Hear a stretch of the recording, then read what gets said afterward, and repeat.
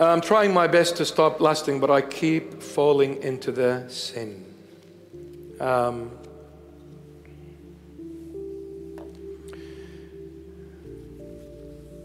If you're not married and you're getting to a stage where you it's good time to get married, maybe get married and settle.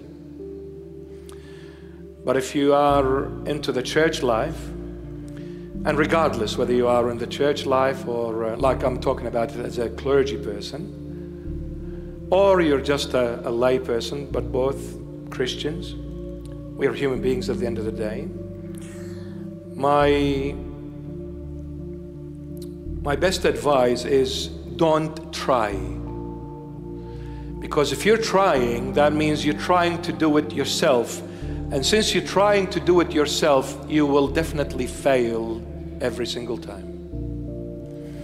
But you need to ask the Lord to come and help you to come out of this lustful situation.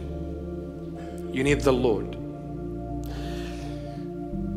Now, you may not overcome it once. You may not overcome it 100 times later, but never give up.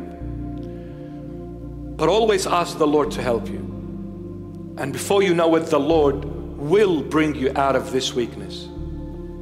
But be consistent in asking the Lord. Don't ever give up, and don't ever say, I've tried, I've asked the Lord 100,000, 10,000 times. Ask Him 1,000,001 times, but never give up.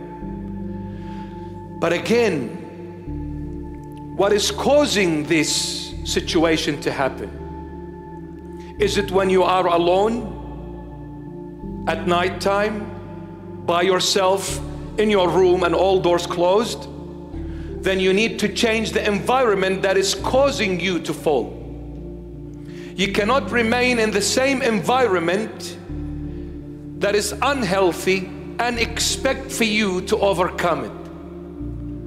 So if being in that room at that particular time, alone behind closed doors and watching something, get out of that environment, walk away from it.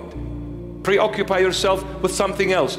When a thought comes, just get up, dust it off, wash your face with cold water, and then walk away. It's just that moment. The moment you pass that moment, you've done something good.